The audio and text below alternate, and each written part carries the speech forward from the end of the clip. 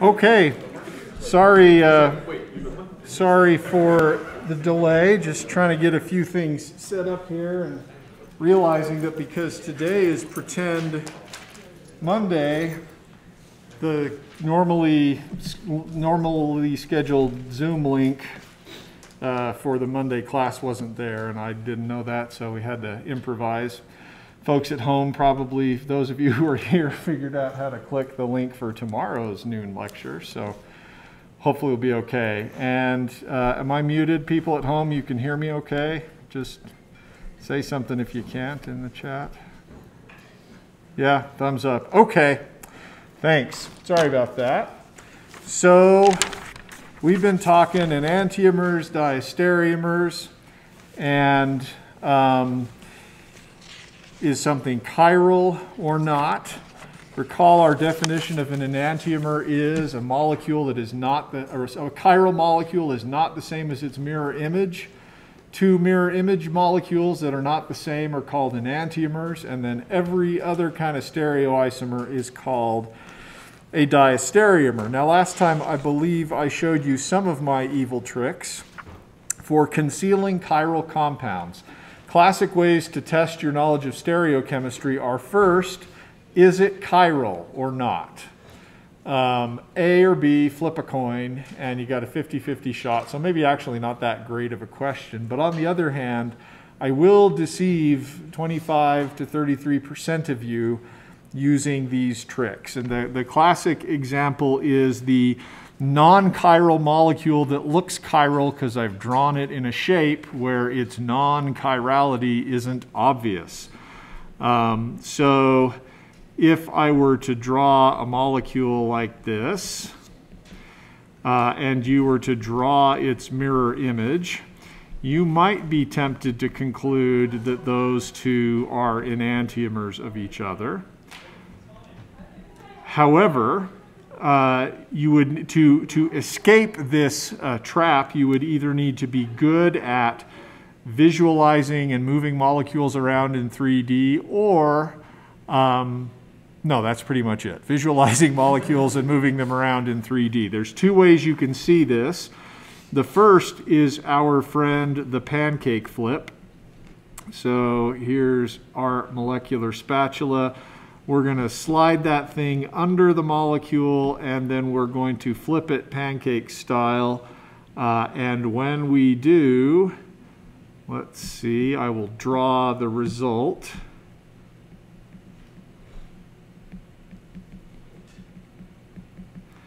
Flip that molecule over, we get this. Do you see how this OH group, which was down, pointing down and away from us, now is pointing up and toward us because we flipped the molecule over? If that's confusing, all it means is you need a little bit of practice with the model set to convince yourself that this is true. And then, oh, look, they are the same thing, exactly the same thing. The other way that you can escape this trap is to notice that the two central carbons here are each attached to the same kinds of things. For our discussion, maybe we'll call this carbon 2 and carbon 3. I notice that 2 is attached to an oxygen, and so is 3.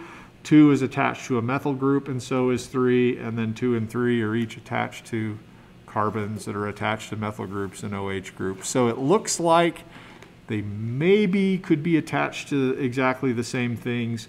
To compare them, it will be, and to see whether there's a hidden plane of symmetry that might let us know that this molecule is not chiral, we can simply rotate around this carbon-carbon bond by, I think, about 180 degrees, so that the methyl groups on both carbons 2 and 3 are lined up with each other in the plane of the page. When we do that, the OH group, which was pointing away from us on carbon 3, should now be pointing towards us. Hopefully you can see how if we did the same thing over here, we would end up with a similar picture. And now it becomes even more obvious that these two are the same thing. And it's clear as well that the compound itself is not chiral because we have a plane of symmetry, mirror plane of symmetry, of course, and that's present in both of those. So those two are not enantiomers, even though it looks like they are enantiomers. They are the same not chiral meso compound. All right? Now, we did that last time as a demonstration of the fact that if you have two stereocenters or more, you might be chiral, but you might not. So beware of hidden, secret achiral molecules. Right? Question you want to ask about that?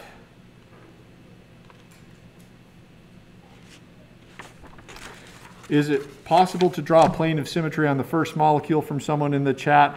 Looking at it, no, I'm not seeing. If I were to draw a plane of if I were to try to draw a plane of symmetry down the middle, what's on the left of it would be not a reflection of what's on the right of it. So that's not a plane of symmetry. But that gives us a chance to illustrate an important point. A molecule that is not chiral in one conformation is not chiral in all conformations. That's why we rotated around that carbon-carbon bond so that we could see the plane of symmetry. Now I have to put an asterisk on that statement. A molecule that is not chiral in one conformation is not chiral in all conformations. And the fine print down here is provided that interchange between conformations is fast at whatever temperature you're at.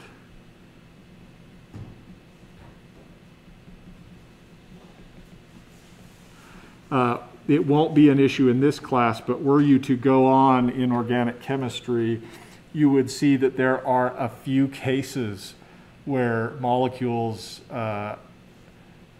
where two different shapes of the same molecule are enantiomers of each other because you can't interchange rapidly between those shapes.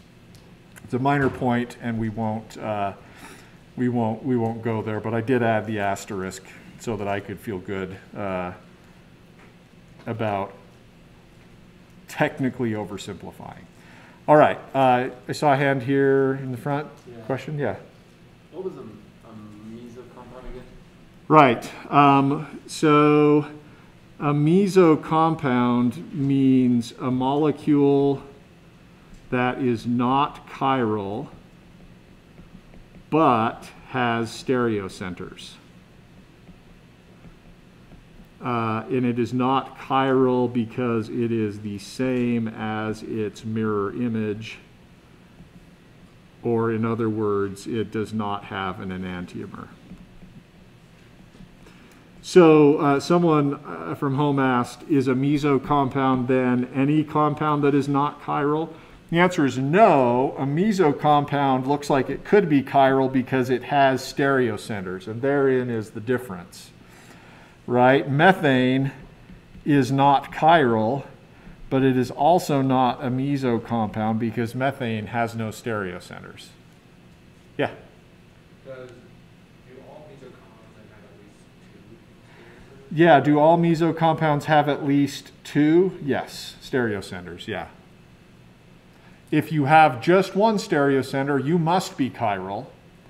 If you have two or more, you might be chiral, but beware of the insidious meso compound. Yeah? Are there different conformations of that molecule that they draw? Like, if we change the methyl in the OH group, like the size of Yeah, so are there other conformations besides these two that we could draw? For sure. And if we looked down this carbon-carbon bond, we would see 3 possible staggered conformations. And the key is that if you can find a plane of symmetry in one of those shapes, then the molecule is not chiral, even if the plane of symmetry isn't obvious in other conformations. I think we could, so when looking for enantiomers, are you allowed to rotate around the carbon-carbon bond? Yes, because rotation around carbon-carbon sigma bonds is fast at room temperature. So as long as you've got a plane of symmetry in one conformation, you'll have it in, it counts as though it were present in all of the conformations. To illustrate that point, maybe we'll go ahead and draw the Newman projection down this molecule. I'm doing this because actually drawing the Newman projection is another evil way of concealing meso compounds and making it difficult for you to tell whether 2 molecules are enantiomers or not. So when viewed from the perspective of our little eye there, I spy with my little eye, the OH would be coming out at our right, and the proton would be coming out to our left. In front is carbon 2, carbon 3 is in the back. The methyl group is pointing up. Let's see, the OH would be pointing to our left, and the proton would be pointing to our right. So that's one of the possible staggered conformations. And if we keep the carbon 3 in the back in the same orientation, but just rotate that carbon in the front, we can cycle through the 2 other staggered conformations. And if you look at them all, it's difficult to tell whether, if you look at them all, it's very difficult to see a plane of symmetry at all. So those are the 3 staggered conformations. No, yes, still no. Did I do something wrong? I did something wrong here, didn't I? Yep. Hold on.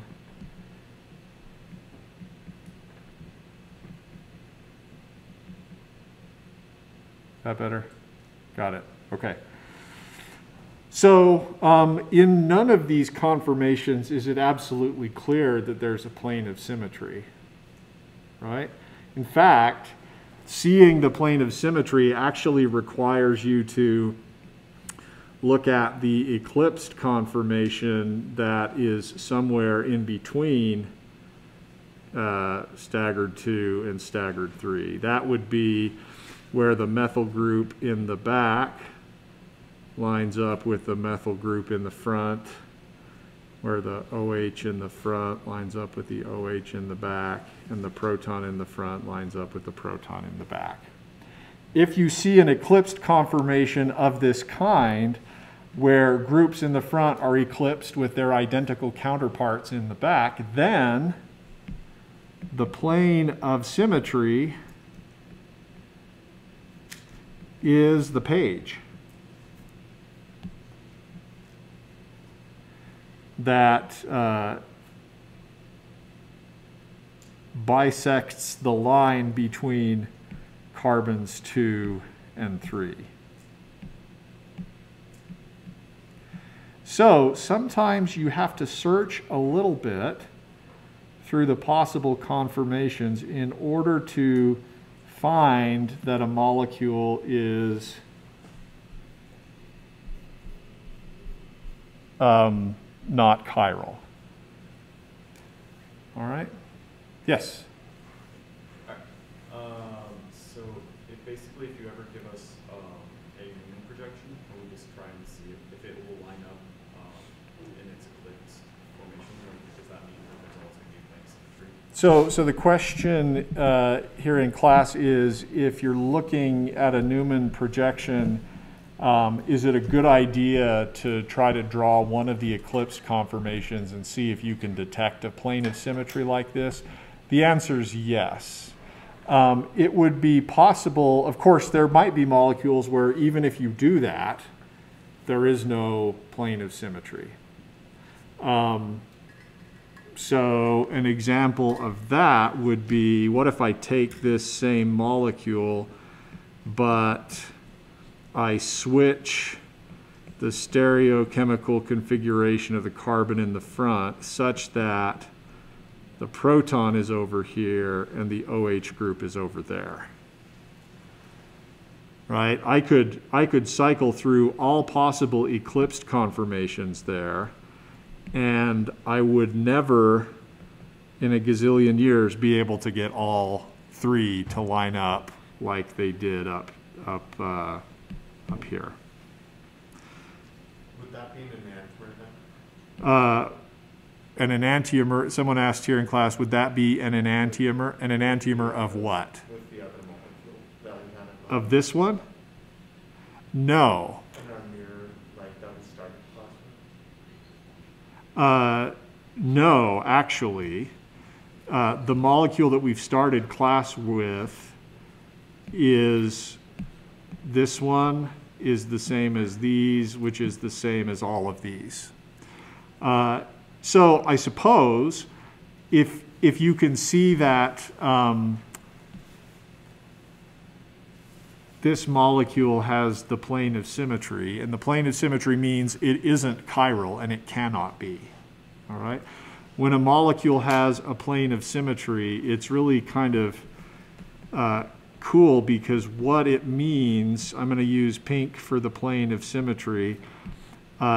You can move that plane of symmetry and turn it into a mirror, and suddenly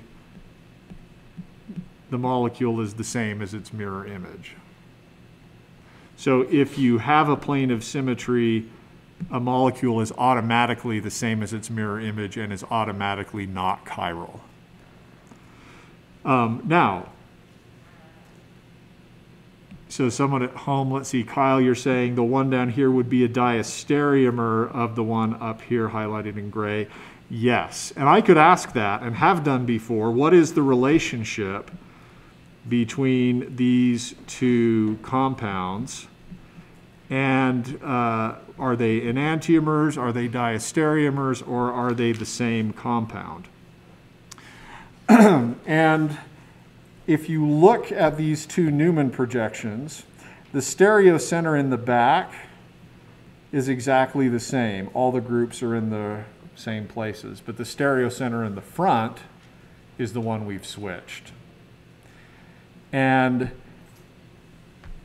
this leads to a useful rule of thumb. Diastereomers have different stereochemical configuration.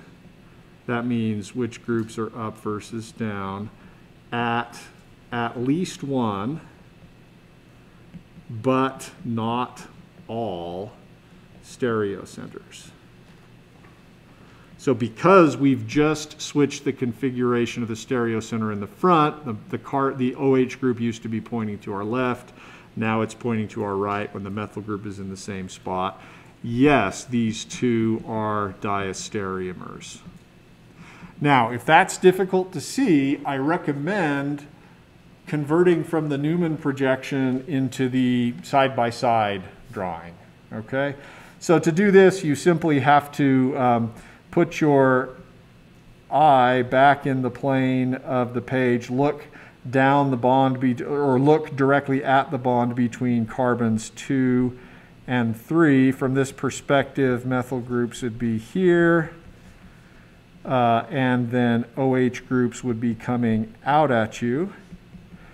Again, from this perspective, the plane of symmetry is much easier to detect. If we did the same thing with our drawing here, looking directly at the bond between 2 and 3. Again, methyl groups would be pointing upward. On carbon 2, the OH group would be pointing away from us. Oh dear. I think I'm actually getting my left and my right mixed up with each other, aren't I? Turns out not to matter with the meso compound.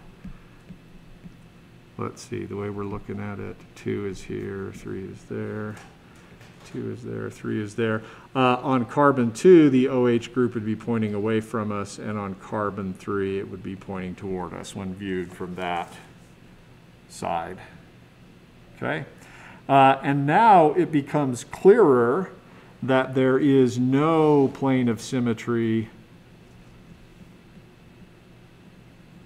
for this molecule, right? Because what's on the left is not a reflection of what's on the right. They're actually opposite in configuration. OH is up versus down. So, is the molecule we've drawn here chiral?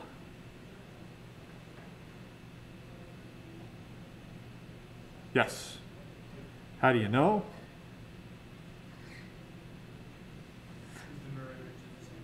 It's got stereocenters, and there's no plane of symmetry, so it's got to be chiral.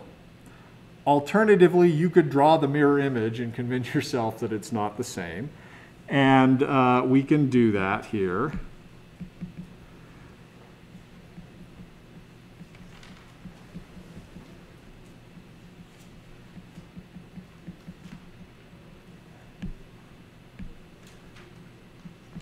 Over here on the right is the mirror image of what we drew on the left.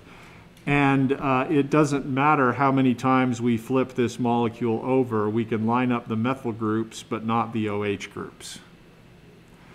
And so, and it may be difficult to convince yourself that that's the case. Again, if that's true, then you need a little bit of practice with some molecular models.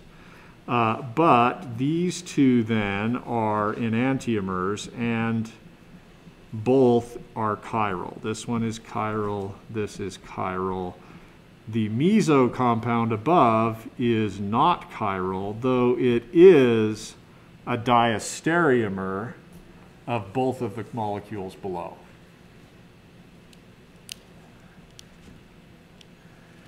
So, yeah, Jessica from home notes that we have 3 stereoisomers possible in this molecule, 1 meso compound and 2 enantiomers, and both enantiomers are diastereomers of the meso compound above. All right, so now you know that trick. There's not that many ways to iterate on it. I, of course, am going to change things so that the methyl groups aren't methyl groups and the OH groups aren't OH groups. But basically, there's only one problem here. It's, can you visualize the molecule well enough to identify whether or not it's chiral? All right? What other questions?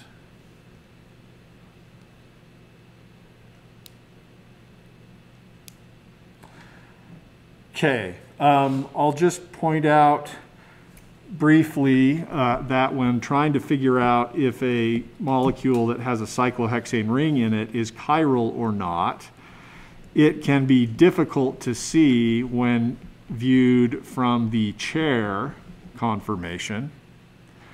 But when viewed from above, it becomes absolutely clear that this molecule is a meso compound that is not chiral because of the plane of symmetry running through the molecule.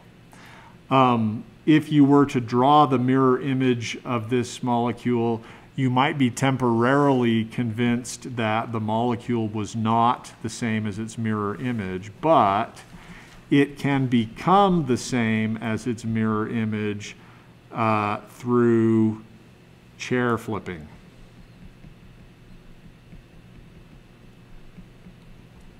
Now, I don't really want to spend any time trying to convince you that these two are mirror images of each other. The take-home message is, when thinking about stereochemistry, view the six-membered ring from above and the relationships will be clearer. Yeah? Are you able to, like on the bottom drawing, are you able to say that both of those are up, even if one is equatorial up and one is axial up? Yes. Are you able to say that both of those methyl groups are up, even though one is equatorial and one is axial? Yes. All right. And this is another illustration of the same principle. If a molecule has a plane of symmetry, or is symmetrical in one conformation, it counts as though it were present in all conformations. Yeah? Just like theoretically, from that meso compound, you could make a diastereomer that has an inverse of this chiral? Yes. You could convert that not chiral meso compound into a chiral compound by switching the stereochemical configuration of one of the stereocenters. Now this molecule is chiral and it has an enantiomer. You can draw that enantiomer either by drawing the mirror image, or, and these three lines mean what I'm about to draw is exactly the same as what I've drawn above, you can simply draw the molecule in the same orientation but switch stereochemistry at each and every stereocenter. So these two molecules are enantiomers of each other. And then these two and these two are diastereomers of each other. So again, illustration of the principle: enantiomers are chiral, they're mirror images of each other, they're not the same, and they have opposite configuration at each and every stereocenter. In contrast, diastereomers have opposite stereochemical configuration at least one stereocenter, but not all of them. Yeah? So the two on the right, the top two on the right, those are not diastereomers then? Yeah, the top two on the right are not diastereomers, they are enantiomers. Okay. So it might be useful now to introduce a brief tool that we can use to facilitate our discussion of stereochemistry, because sometimes it's not totally clear whether, when comparing two different stereoisomers, whether we've really switched configuration at a stereocenter. And in any case, we want some kind of term in order to describe how the stereocenter, say, for carbon 2 in the enantiomer on the left differs from the stereocenter in the diastereomer, as an example. We want a way of talking about the configuration of stereocenters that doesn't depend on up versus down, because those are relative terms. So that allows so the concept we're going for is called absolute stereochemical configuration. And we're going to determine that absolute stereochemical configuration, and we're going to name it with a letter R or S. And I think those come from the Latin for left versus right, maybe. And I think R is right and S is left. In any case, these are going to be analogous to E and Z in that we are going to use E and Z priority rules in our process for describing a stereocenter as R or S. So let's actually start with that lovely meso compound that we just drew. And it may help us to enlarge the image a little. Nope, doesn't want us to. That's okay. Haha, I win. We'll enlarge the image a little bit, and we'll start with carbon. It will maybe be helpful to call this carbon A and carbon B. So, starting with carbon A, if you have a stereocenter that is an sp3 hybridized carbon attached to 4 different things, it's useful to draw all 4 of the things. So if one of them is a proton and is implied, you should draw it in. In this case, the proton is going back away from us. And the methyl group is coming back toward us. Now, we've got 4 groups attached to carbon A. We need to rank them from 1 to 4 in order of atomic weight. It's an atom by atom comparison, just as we did for E and Z. So hydrogen, being the lightest, is automatically the lowest priority group. And that's important because that's the one we're basically going to ignore. Then we need to rank the other 3. So as we compare the other 3 things that are attached to carbon A, carbon, carbon, and carbon. It's a tie, so we go through our tiebreaker procedure. The methyl group is, of course, bound to 1 carbon and 3 hydrogens. The CH2 group is bonded to 2 carbons and 2 hydrogens. And carbon B is bonded to 3 carbons and a hydrogen. So we're going to go down the list until we find a difference. And the first difference we find doesn't happen after the first round of comparison, but the second, carbon beats hydrogen. So this group has rank 3. And then we compare the last 2 standing, and in the final round, carbon beats hydrogen.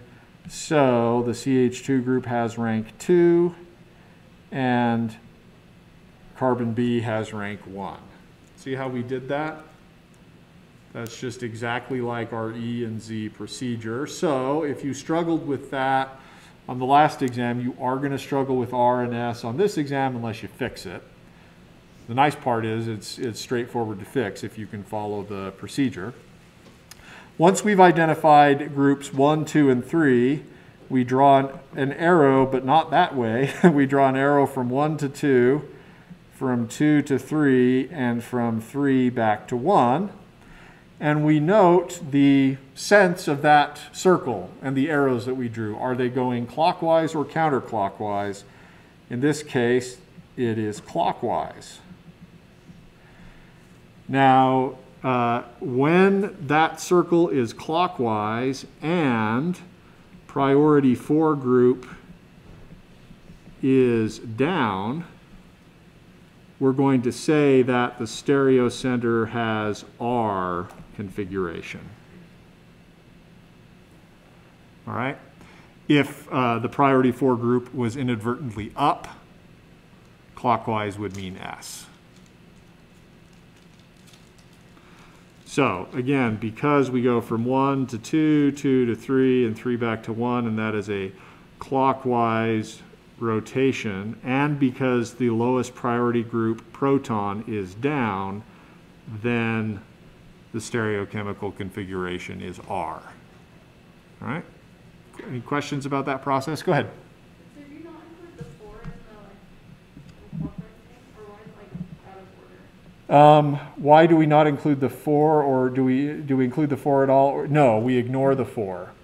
Yeah, in the process of drawing the circle, it's only between 1, 2, and 3. The only reason that 4 matters is whether it's pointing up at us or back away from us. So did you say that if 4 is up, it's not R, it's S, even though it's clockwise still?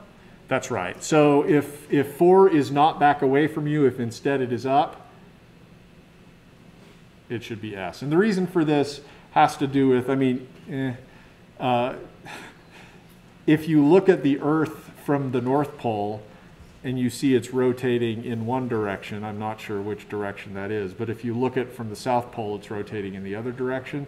So try to, I mean, this is like patting your head and rubbing your stomach at the same time, but have a circular clockwise motion and then keep going the same way, but put yourself under that, and oh my gosh, it just turned counterclockwise, right? Even though we're rotating the same direction. So So that's behind the principle that it matters which direction we're looking at these groups. And if proton is back away from us, clockwise means R. If it's in front of us, clockwise means the opposite of what it normally means, which is S. Yeah? So is there counterclockwise then? Is there counterclockwise? Yeah, if it were counterclockwise and proton was back, the stereochemical configuration would be S. So let me illustrate that. And there's a question from home, is the whole molecule R? No, only the stereocenter we were investigating is R. Okay? So we'll do this same thing, not only for stereocenter A, but also for stereocenter B. So we'll just erase all the other junk we put on there. Oops, too much. All right, stereocenter B, again, we'll put the proton here. We ask about the 4 groups that are attached to stereocenter B. 3 are carbon, 1 is hydrogen. Hydrogen loses and is priority 4. So then we compare the remaining 3 groups, and again, for the same reasons we described above, we'll say that A is priority 1, CH2 is priority 2, and methyl is priority 3. Arrow from 1 to 2, 2 to 3, and 3 back to 1. That is counterclockwise, and priority 4 group proton is down, so the configuration is S. So if we were to name this molecule and name it as distinct from the other diastereomer, we would have R and S in the name, right? This would be 1R, 2S, 1,2 dimethyl cyclohexane. And yes, Annie from home asks, is it the same as E and Z where if they tie completely then you can't assign R versus S? Yes, absolutely. All right. So, questions about assigning R versus S? Go ahead. If they tie completely, would that mean that it's not a stereocenter? That's right. If they tie completely, then if groups on that proposed stereocenter tie completely, then it's not actually a stereocenter because it's attached to 2 of the same thing. Good point. You use E and Z only for double bond configuration. You use R and S for stereocenters. So notice now, if we're to go back up, or actually I'll just maybe redraw them down here. The other diastereomer, that is the one where the other 2 diastereomers, where the methyl groups are trans to each other.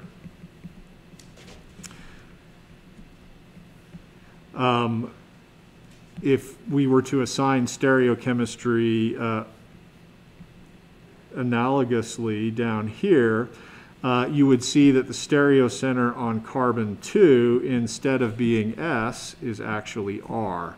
And the way that we explain this is when comparing the 3 things attached, we assign priority like we've always done. I suppose A and B is how we want to keep things. 1, 2, 3, 1 to 2, 2 to 3, 3 back to 1. It is counterclockwise, but proton, the lowest priority group, is up. For counterclockwise, we normally would have said S, but when proton is up, counterclockwise is actually R. Now, some people will tell you that instead of doing it this way, you redraw the molecule such that proton is pointing away from you, and then you assign stereochemistry. You can do that, and it's fine. It's just more involved, and you run the risk of drawing the molecule incorrectly when you flip it over. So in my mind, it's easier to memorize that when proton is back, clockwise is R and counterclockwise is S. And then if proton is up, you got to switch.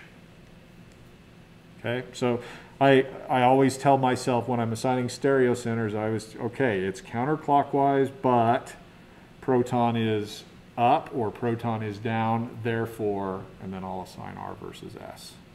That way you don't have to redraw things. The other enantiomer, if we assign stereochemistry, would be the SS molecule. All right, so now you can see that the diastereomer we drew above, the cis diastereomer, where the methyl groups are cis to each other, has RS configuration, whereas the two that are enantiomers of each other are RR and SS respectively. This is one way you can tell whether things are enantiomers versus diastereomers. Notice for the pair of enantiomers, they have opposite configuration at each and every stereocenter, whereas for the pairs that are diastereomers, they're different at one but not both. And that in that way, the R and the S can be a useful tool. Okay, so there's a few questions in the chat about whether certain situations can be stereocenters and how do you deal with lone pairs. First of all, for the most part, you don't. So someone has asked about an oxygen. Is that a stereocenter? No, the two oxygens are attached. The oxygen is attached to only two different things. The lone pairs don't count as different things here, and even if they did, they're the same as each other, so not a stereocenter. An interesting question is a nitrogen with a lone pair on it attached to three different things. Is that a stereocenter? And the answer is, it depends. That's not a good one, and so I'm not going to be asking you to assign stereochemistry of nitrogens. The nitrogen here is trigonal pyramidal, and you could almost assign stereochemical configuration if you called the lone pair the lowest priority group. But nitrogens are known to invert easily and quickly at room temperature. It's very fast for the nitrogen to temporarily rehybridize. I guess I should do something like that. And now it's very easy for the nitrogen to rehybridize and invert such that it converts from one configuration to the other. So this process is called inversion. It is fast for nitrogens, and therefore, for our purposes, nitrogens attached to three different things are not stereocenters. Okay? Yeah? If there were multiple stereocenters, like say there were like 3 or 4 stereocenters, would each and every one of those stereocenters have to have a different R and S configuration in order for it to be an enantiomer? Right. If the question is, if a molecule had multiple stereocenters, in order to have an enantiomer, would each and every one need to be opposite? And the answer is yes. Okay. So there's a lot to practice here, and honestly, you're going to need to do it yourself. You're going to need to encounter your own misconceptions and mistakes and stub your toes a couple of times. Pay attention to why you're getting things wrong. With R and S, because it's just a 50-50 thing, it's easy to be right for the wrong reason. So especially interrogate times where you get something wrong and discover a problem in your process and fix it, okay? Because any flaw in your process that remains is gonna trip you up later. And Kyle, to be a stereocenter, you need to have 4 different things bonded to it, never just 3, and that's right. Yeah. So I want to tell you a brief story about a molecule that was released in 1998 as an inhibitor of proton pumps in your stomach, and it was used as an antacid to treat heartburn, and actually is still used today. It's called Prilosec or omeprazole. And interestingly, and you're just going to have to take my word for it on this one, there's a lone pair on that sulfur that sulfurs invert slowly. So this sulfur counts as a stereocenter, though I promise you that I will not ask you to call that sulfur a stereocenter, nor will I ask you to determine its configuration. It's just important for the story. Okay, so this molecule is a chiral molecule. It has one stereocenter. Stereocenters are challenging to make in their pure configuration. That is, it is challenging to make one enantiomer instead of another. In chemistry, there is no ex nihilo chirality, meaning it doesn't come from nothing. You either get a stereocenter from existing stereocenters, or you use existing stereocenters to bias your synthesis process for one stereocenter versus another. None of that makes sense now because we haven't done any reactions yet. It will make some sense in the future. But when they first made this molecule, they marketed it as a one-to-one mixture of this stereoisomer and its enantiomer. A one-to-one mixture of enantiomers is called a racemate or a racemic mixture. And sometimes we will use the symbol plus and minus in parentheses by a molecule to indicate that both stereoisomers are present. So often when I want to draw two stereoisomers, two enantiomers, instead of drawing both of them, I'll just draw one with a plus or minus. So this molecule was marketed under the trade name Prilosec, and its generic name was omeprazole. And when molecules first are approved by the FDA gives the company that makes them a certain amount of time on their patent in order to recoup all of their R&D costs, and they can sell that molecule exclusively. But for each and every drug, there's a time limit. It's called the patent cliff. And once you pass that, other companies can make the drug. And this is a disaster for drug companies. When Pfizer lost exclusive rights to Lipitor, their revenue went down by billions of dollars. So there's a strategy they use, and we'll talk about it next time. I think I'll just delay Study Guide 5 until probably Thursday because we didn't quite finish today. We'll finish 5 in the next couple minutes of tomorrow's lecture and move on to Chapter 6. See you then.